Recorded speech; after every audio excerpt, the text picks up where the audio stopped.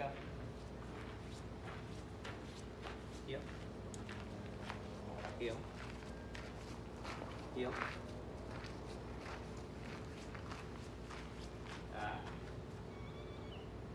Heel.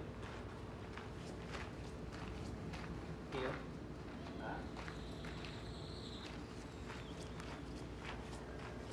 Place. Down.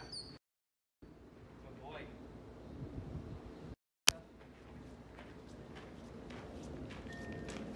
Heel. Heel. Come. Sit. All right. So we've been working on Einstein with both the transitional tool as well as an e-collar. The e-collar is set at 8 right now, and in that entire transaction, I did not once have to hit this button. Einstein's getting a little bit of collar smart. He understands what it means, and he understands that he's got to mature up a little bit.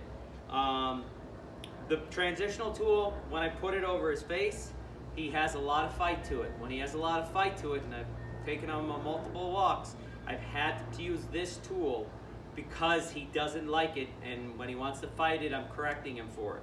But he should perform quite nicely, just like he's done for me. He should do for you. It can't be it's got to be something that's non-negotiable. But all in all, he's doing very, very well. Einstein, let's go. Place. Down. Let's go. Heel. Heel. Heel. Heel. Heel. Heel. Sit. Good. That's a good boy. That's a good boy.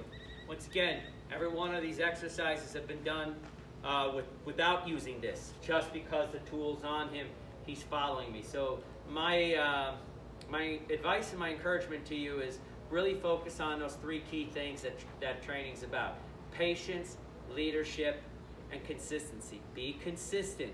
When he doesn't do it or he fights, be patient. He's a 9-month-old puppy. Okay, we got to offer him a little tolerance and leeway. And when he is getting a little bit out of hand, we got to be non-negotiable. That's it. Other than that, he's doing really, really well. We got to see about making arrangements. Get him on home to you. Okay? Come on, Einstein. Place. Place. Yes. Look down. Good boy. Good boy. Stay. Thanks.